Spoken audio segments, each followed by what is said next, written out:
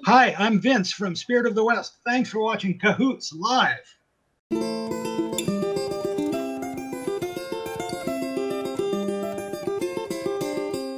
So how did you end up in Spirit of the West? Well, I moved to Vancouver a really long time ago in the mid 80s, just to become, I was already a professional drummer, but I wanted to move away from the hinterlands and come to where the action was. And I was just a Yeah. kid. And I just got locked up with all these guys who were, I don't know how I fell into the crowd, but these superb musicians like Pat Stewart and Doug Elliott and Craig Northey. And uh, I just ended up being one of the busiest guys in town on drums because I was, one of about three, four, five guys who could kind of do everything anytime, anywhere. And, it's comedy. Okay, now it's heavy metal. And, oh, it's jazz. Whatever. Just give me the gig. Okay. So give me the gig. Speaking of that, what is something that stands out to you as one of your more memorable gigs? Oh boy, there's a lot of with Spirit of the West. There were a lot of tremendous gigs. I mean, we did several tours with the Tragically Hip. One of them, I think, the biggest show we've ever done was at Molson Park in Barrie, Canada Day, which was, I think there were 55 or 60,000 people there. Wow. That's a big crowd, no matter how you slice it. Do you still get kind of like butterflies if you're playing for those big crowds? No butterflies, but definitely you're up. Your energy is way up, and you look forward to it because it's the best thing ever, right? I mean, can you imagine getting paid to do that? No kidding. Actually, that was another question I had for you. Like, I'm a musician also, but I've always kind of toured around and just did like little kind of bar gigs and just kind of one-man band kind of deal. Does music ever feel like a job to you? No. Never? No, Never has. No, I made a commitment to myself when I was probably 5 or 6 years old, which was, if it ever becomes boring, I'm done. Yeah. So I force it. Some very wise old musicians said, there's a corner of beauty in every single song, even the worst song, even Achy Breaky Pancreas. There's a corner of beauty. You set up camp there and you maneuver forth from that position of beauty. That's the only way you can survive through those shitty gigs, because you're still doing something that is absolutely gorgeous. You know, music is all about unity. Yeah. Who's this? This is Oliver. Hey, Oliver. You're on you're on the screen. Say hi. All right. That being said, so it never feels like a job. Do you ever get sick of your own songs where you just want to retire some of them? Oh, definitely. Yeah. That's one of the techniques you would use for keeping it fresh, is to make sure that you're cycling through. I mean, Spirit of the West has, we don't play anymore, but we had nearly 300 songs. Yeah. So you're forced to do some of the more beloved songs for the people, because if you don't play Home for a Rest at the end of the night, they're going to go. People It's just like go nuts for that. Anthem of the nation, for heaven's sakes. It's very much a touchstone. And so we had to do certain songs. There were about 4 or 5 that we had to do, but then that left little chunks of the set list where we could cycle through the ones that we enjoyed playing. Jeff Kelly was a great one for going, I'm really feeling a hankering to do such and such a song. Let's run it in sound check, smooth it down, and we'd throw it in, and we'd do that. And also, people come to shows multiple times, right? Yeah. We have one lady, she's been to 300 of our shows. 300. So, we have to think about those people too. We don't want them to do the same set list every single night. Do you write any of your own material? Oh yeah. I mean, I write stuff. I've done movie soundtracks. And I'm also a writer and author. Really? So, yeah, I do that, and I manage and I produce, and I'm a Canadian musician. What does that mean? It means I do absolutely everything, because if you don't, you starve. That's how it works. And that's why Canadians are so valuable internationally. You can go down to some specialized city like Los Angeles and, well, we need somebody who understands Pro Tools. Well, that'll be me. But we need somebody that can play Latin music. That'll be me. Yeah, but we need a producer. That'll be me. So we all play. We're sitting in a music store right now. We all teach as well. our group here, Cahoots Entertainment, we have a bit of a band. What advice would you give for somebody that's just kind of starting out, trying to make it as a band in the music industry in Canada? Oh, I could go on for many, many hours about this, but I would say set your sights very high, but set your expectations very low. Yeah. Nobody in the audience has any appreciation of what your vision is at all, and they're not going to for a long time. Yeah. And they're pretty well everybody, with or without saying it, is going to be thinking, well, they can't do that unless they're such and such a group. And until you become that group who's broken the mold, Yeah. you're not allowed to do it in their minds. People Right. are extremely hidebound, and they don't realize they are. Yeah. And musicians see music. Musicians see music. They see with their ears while the audience listens with its eyes. So if you look great on stage, they're going to like you. And you got to sneak in the musicality, because it's all about entertainment first. Entertainment first. The musical quality comes later to the listener. So if you are like me and you've always wanted to be a fabulous player and a really exacting musician, it's going to take you so long to be recognized. Yeah. You have to be entertained. So just kind of keep grinding, eh? That's really well, keep grinding, and don't think that your precious creative ideas are going to be appreciated by people who are not keeners, because you can make the world's most amazing French fries. People come, they want the regular old French fries. Yeah, they have an idea about how a thing's supposed to be, and and you introduce it slowly over time. Nothing is going to happen overnight. Right. So did you have that moment where you're like, that realization, well, now I've made it, that I made it moment? I still don't think I've made it, no. But I definitely had those moments where I looked on stage, I looked at the audience, and I went, I'm driving this boat. Everybody else thinks they're driving the boat. I'm driving it, and I'm happy with not being recognized as the driver, but I know if something goes sideways, I'm in charge here. And that's a really good feeling of confidence and command. And when you can read the room and you know that the audience is flagging slightly in their energy, and you kind of call out to one of the guys, come on, let's get it going here. Yeah. Faster tempo, more energy, let's go. Then you're plugged into the energy of the room and the people, and there's that emotional feedback loop with the audience, which is tremendously important. Okay, so I've always heard it said there's 3 things in life that are for sure: death, taxes, and your band are going to break up. And did you guys always work well together, or? Well, yeah. I mean, surprisingly, that's why we lasted 35 years. Yeah. But there were difficulties. There were definitely growing pains, and with us, it's because we were older guys, and we have families. As you can see, we spawn like salmon. A lot of it was the pull from home. Come on, come home. You've been away for weeks and weeks and weeks. I need help with the 2 babies in diapers. So there was a lot of that, and there were some creative differences, but there were never any creative differences where people just threw up their hands and had hissy fits and went storming out of the studio. That actually never happened. It's an extremely reasonable group of people. But I mean, that kind of stuff happens all the time. Yeah.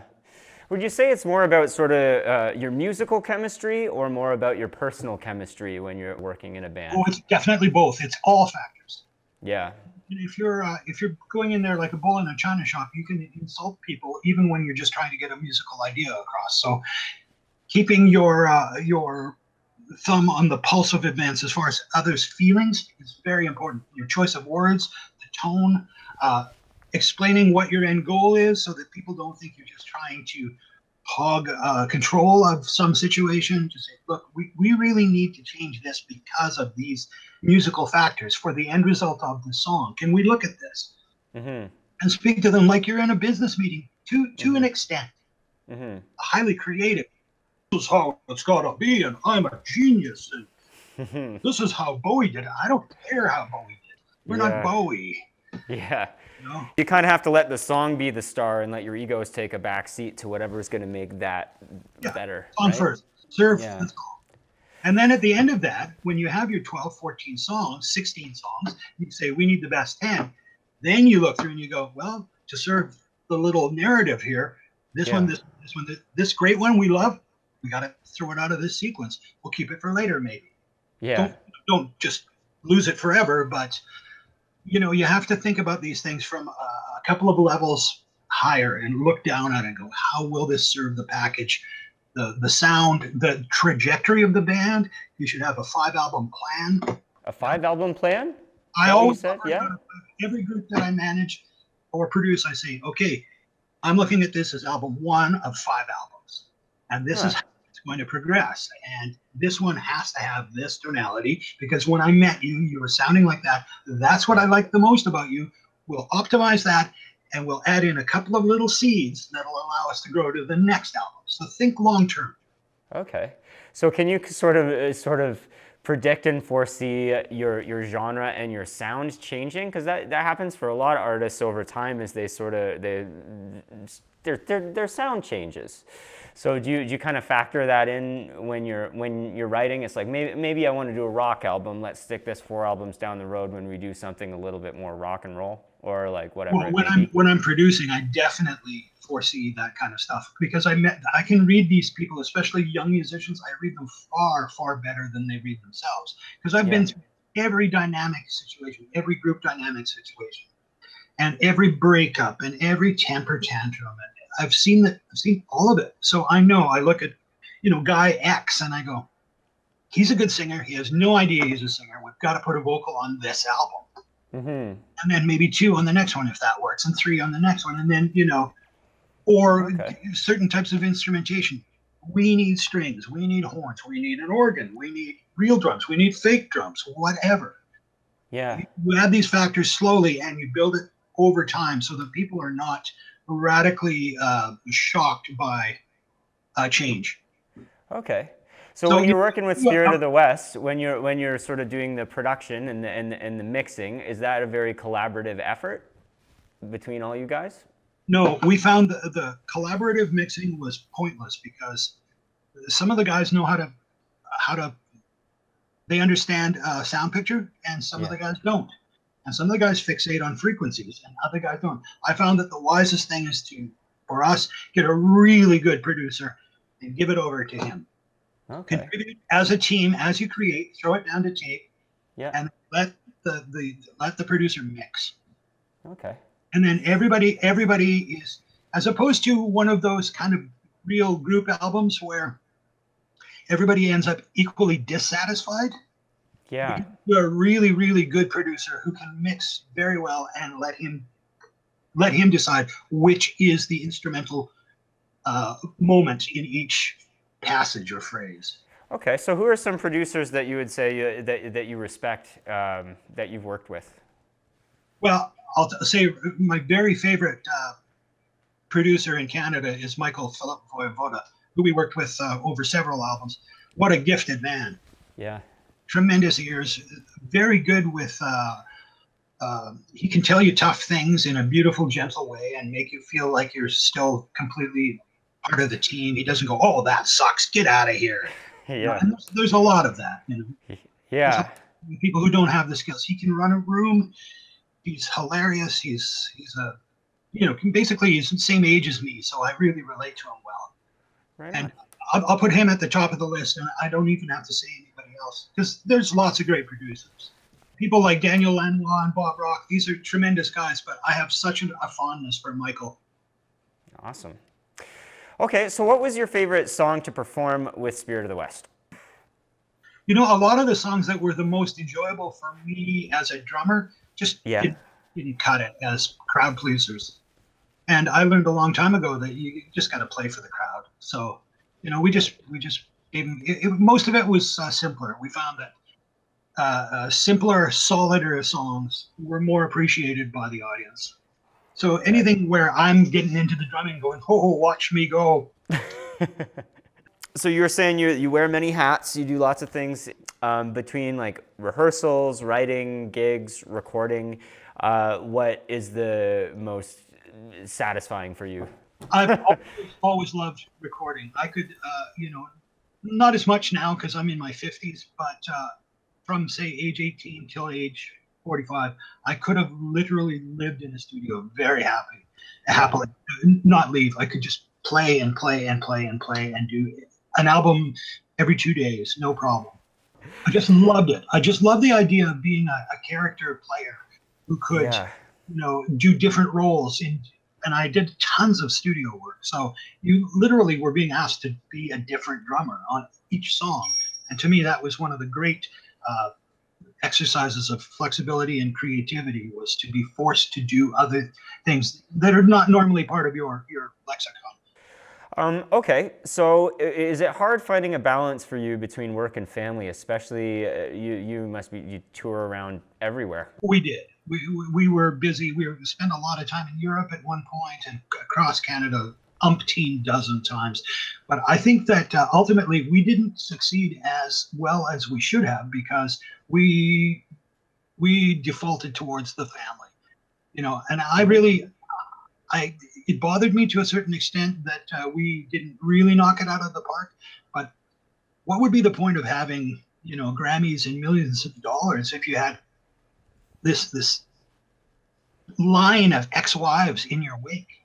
I don't see the point of that. I have a beautiful family, and we've held together through all these decades, and that's kind of the best balance point for me, is to have all of the family, and all of the Spirit families are very close. We're one big unit, and we're attached at the hip, and we're very worried about others' kids and everybody's situations, and we're particularly worried about John right now because of his Alzheimer's disease.